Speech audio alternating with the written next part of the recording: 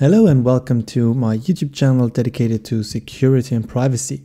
In this video, we will explore the critical topic of input validation and why it's essential for writing secure code in programming languages like C and PHP.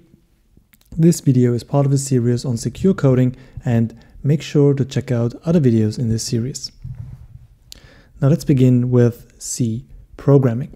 One common vulnerability in C is using the gets function to read user input.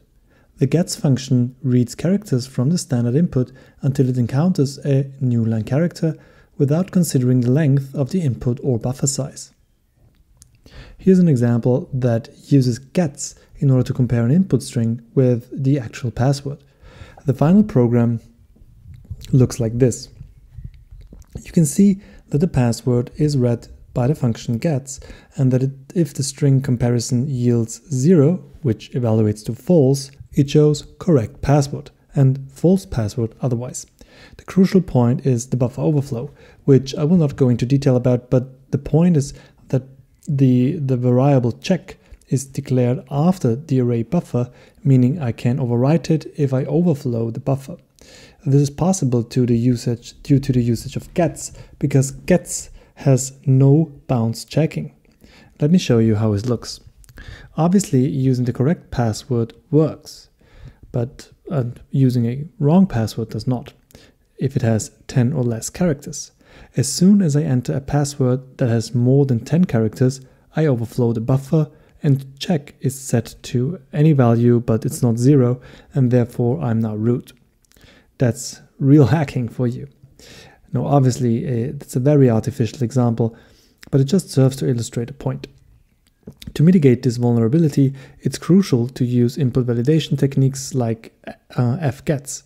The fgets function reads a specified number of characters from the input stream and stores them in a buffer like gets. However, fgets ensures that the buffer size is not exceeded. By using fgets with the appropriate buffer size, we can prevent buffer overflow vulnerabilities. It ensures that user input is truncated or rejected if it exceeds a specified length, providing a safer and more secure code implementation.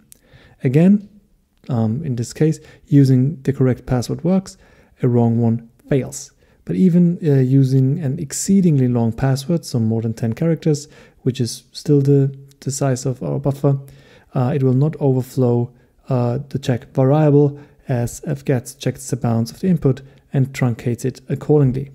So using fgets is safer than using gets, obviously, but checking that your input is what you expect it to be is more than just using safe function. For the second example, we look at SQL injections.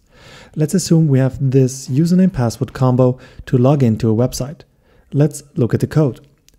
This builds the database connection, and the query is constructed by the variables handed over by the previous HTML form. The query is executed, and after a couple of breaks, if the result is not 0, we get a successful login. Logically, this approach is sound, since we only get a result if both username and password are correct. Let's see how it works in practice. Now, if I enter Alice and her respective password, we get a successful login. I printed the final query here so we can see what's going on, but obviously don't ever do that in practice. If I enter a wrong password, we see that login fails, as expected, since the where statement is no longer true. All fine so far. Now let's look at the SQL injection, which works like this. You enter username string and you enter a second operation, which is always true, such as 1 equals 1. Finally, the two dashes comment out everything that comes afterwards. We see here the successful login, since the where statement of the SQL query evaluates to true, because 1 equals 1. It doesn't matter what I enter for the username, I just need to end the string to inject my 1 equals 1. This is a trivial example again, of course. However, it shows how dangerous it is to not sanitize your inputs. Best practice is to use prepared statements, which means that you don't directly execute SQL queries with provided inputs, but this video is about input validation, so let's look at how we can improve our code to make it secure. We can use regular patterns like this one in PHP, which just allows letters and numbers. The function preg_replace replaces all characters that are not within the variable pattern with an empty char, effectively erasing them. Let's see how this works in practice. Again, normal login works, but trying the SQL injection now fails since all the special characters are now erased. We are safe. Or are we? Remember that we manipulate the SQL query and that it is not limited to the username.